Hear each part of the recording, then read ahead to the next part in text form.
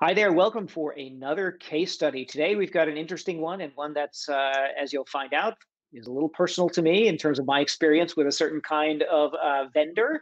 I'm here joined with Hannah Mears. I'm Raj Jha, and let's talk about brand and demand generation. And we're doing another case study. Hannah, what can you tell us about this really interesting provider? This one's fun, especially if you have some kids or if you're a kid at heart. So let's go ahead and dive in and figure out what this case study is about here. They said, Raj, we build custom backyard swing sets and play structures. Customers can customize a play structure based on what they want, adding slides, monkey bars, rope swings, and the like. We do a custom design for them, get it approved by the customer, and then deliver them to the parts to assemble in their backyards. We also offer an assembly service that about a third of our customers take us up on. So this is a swing set company, essentially. They're building your dream playground in your backyard. Raj, what's your personal experience with this? Well, my personal experience is I ordered exactly one of these about now it must be like 10, 12 years ago, and went through the process of saying, wouldn't it be great to have this in my backyard? What would my kids want? And that is so I've gone through the entire buying process and have experienced it from the other side. So I'm excited to see how they're doing it and what some of their challenges are because as a consumer, I have personal experience in addition to kind of the business context.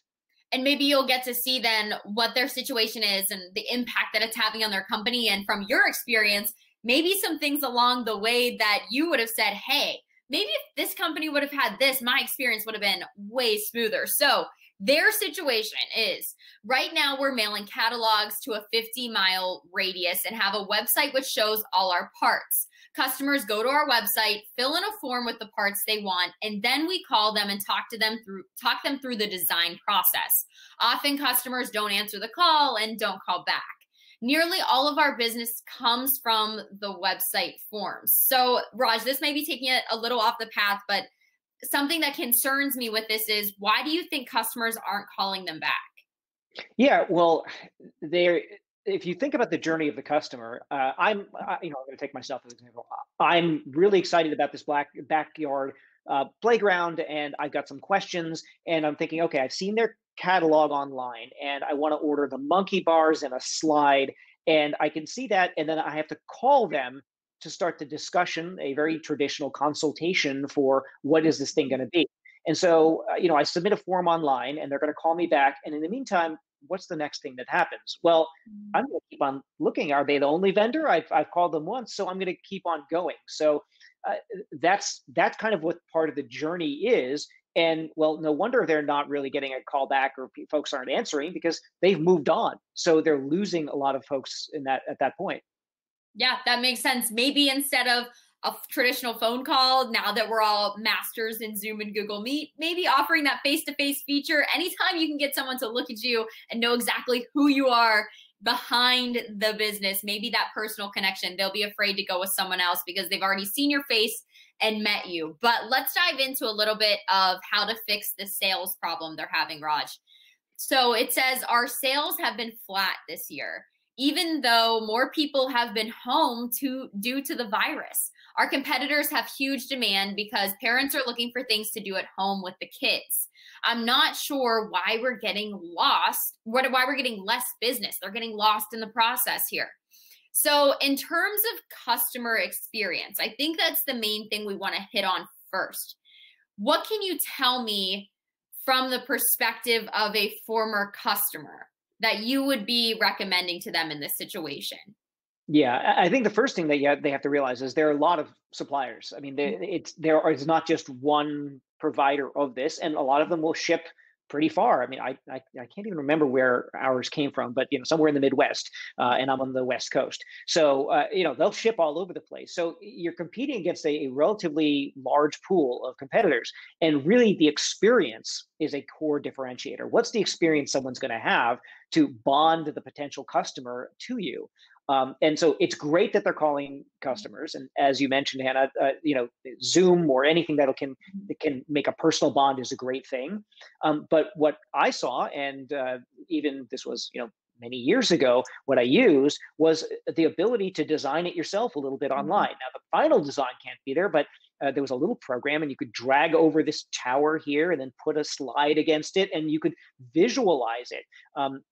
That's pretty important because instead of the, oh, I'm going to submit a form and wait for a callback, now I'm already engaged and I've built something and, well, there's a building tool and I don't want to save all this hard work when I've just assembled this thing and I've shown it, to my kid and she's really excited about it. And, all of a sudden there's that kind of ownership bias almost that you feel like it's already yours and you're invested in the process. And I think that's one of the pieces that's missing compared to a traditional catalog or static website or something like that.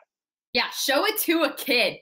That's probably the best way because once kids see something, they will pester you until it is in their backyard. Kids do not give up. So maybe if you're on that face-to-face call and someone's drawing it up for you potentially, have them bring their kid in because I guarantee you that kid's going to say, yep, this is the exact one I want. But Raj and I are huge fans of this virtual reality experience. And I think we're fans of it because that's really what the future, I think, is going to be for just about anything that you can think of, business, sports, entertainment. There's going to be this VR type of experience with it.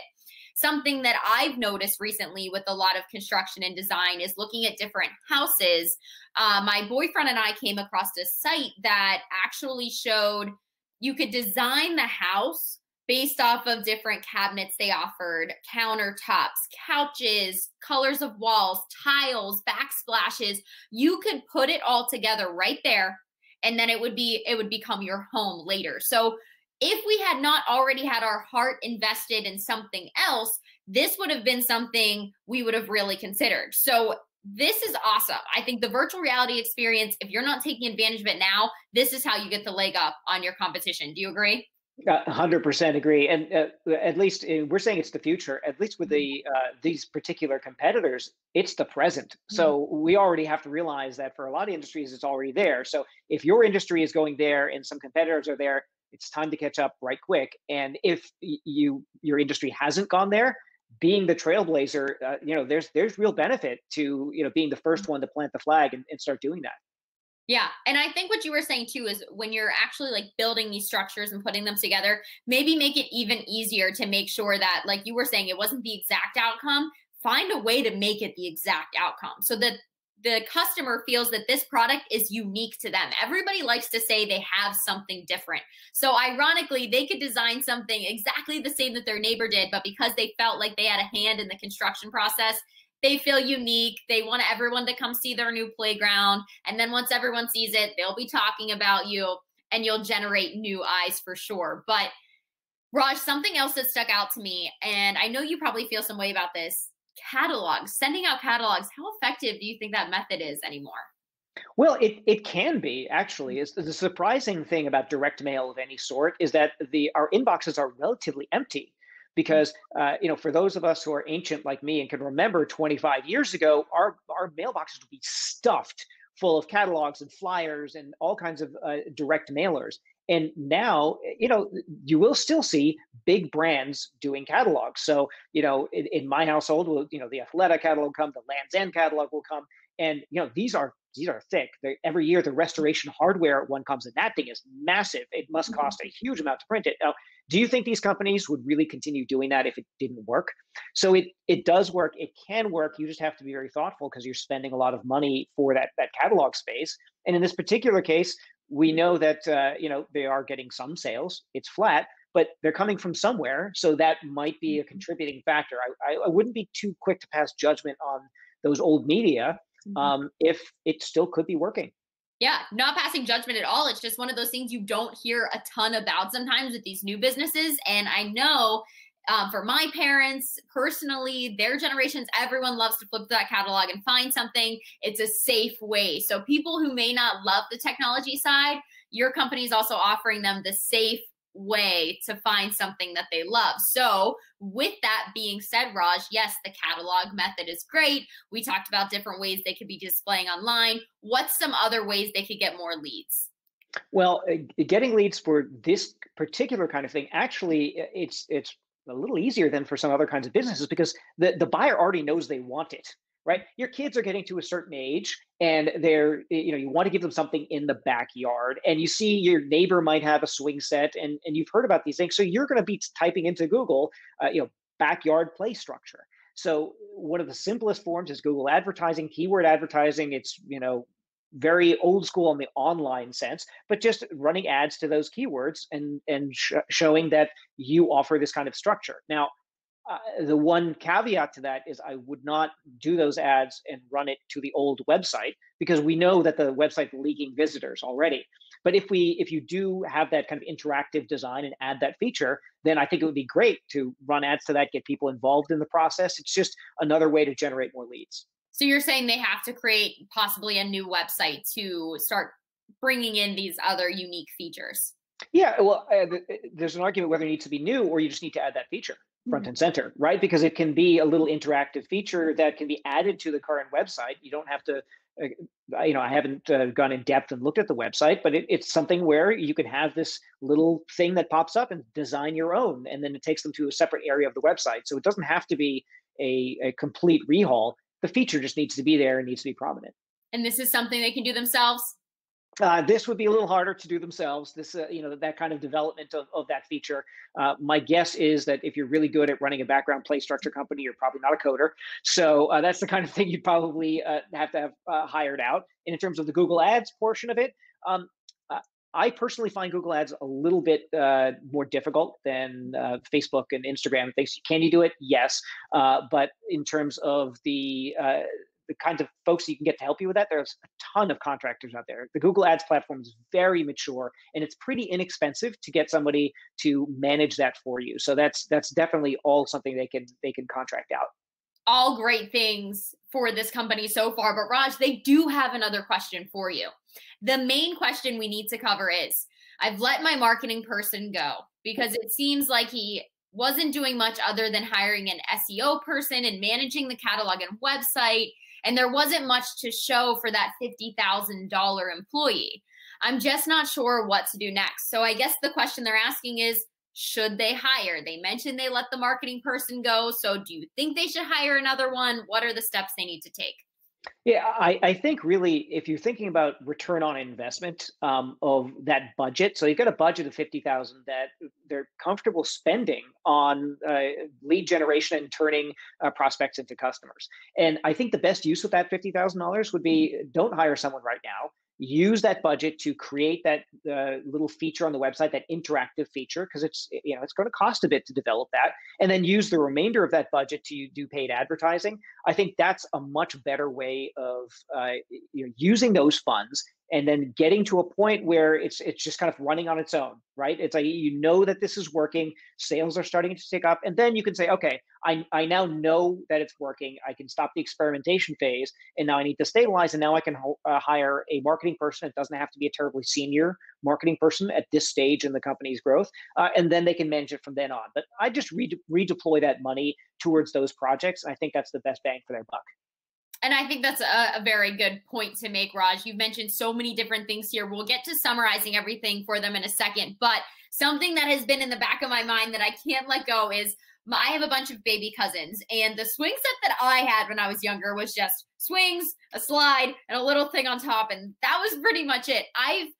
It's been mind blown, I guess you could say, of how many features can be added to these play sets now. They're essentially in a kid's paradise. So I would definitely tell you as well, if you want to be the company to stand out, go directly to these kids and ask them, what would your dream playset have? Because I guarantee you it's very different than just the traditional swings and slides anymore. I mean, these kids want rock walls, they want rope swings, they want steering wheels, they want pirate ships. There are so many unique ways that you can make your product stand out. It doesn't have to be traditional, and maybe don't let it age out. Make it something that these kids can use as they go into their teen years. Don't just focus on these kids being that age range to 7. I know it's important to find your target audience, but maybe being able to tell parents, you talked about the bang for your buck, this could be something that your kids enjoy through longer years of life as well. Exactly. And I'll just throw one more other thing in there. So we had the play structure and then we did move. And now my kids are older and we bought the world's largest trampoline for our backyard. I mean, this thing is literally massive. It takes up like half of our backyard.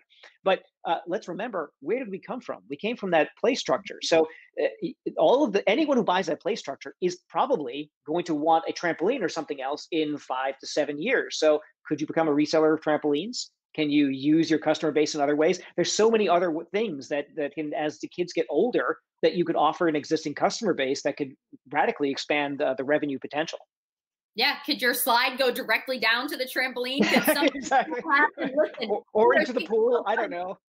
We are thinking outside the box for you to make your product as unique as possible. But as Raj and I bounce our ideas for our dream, as we're going back into our kid years, maybe saying what we would have loved, Raj, from the business standpoint, please go ahead and summarize exactly what this company needs to keep in mind to move forward. Okay, it's actually pretty simple. Really, you have to pay attention to the customer journey. What's the experience, and how do you engage them as early on in the process as possible, and get them really bonded with you? That interactive experience is key. You're doing a great job with calling folks up and having that conversation, that consultative sale. That's fantastic. Just engage them on earlier on in the process. And once you fixed that piece, because you're already getting website traffic, once you fix that piece, you should see an improvement in sales. And then you could say, okay, now can I lead generate? Now can I go and actually pay to get some clicks from Google for folks who I now know will be sent to a sales and indoctrination, if you will, process, which is going to successfully convert into revenue. So I think just one step at a time, and it'll definitely work out. Baby steps, no pun intended. Exactly. Not here at all, but thank you so much for sticking with Raj and I as we're helping our clients through these situations that they're going through. If you have something similar, please make sure that you're staying tuned into what we have coming next, and go back and watch the previous videos because maybe we've already answered some of your questions. Thanks for tuning in with us. All right. Thank you. Take care.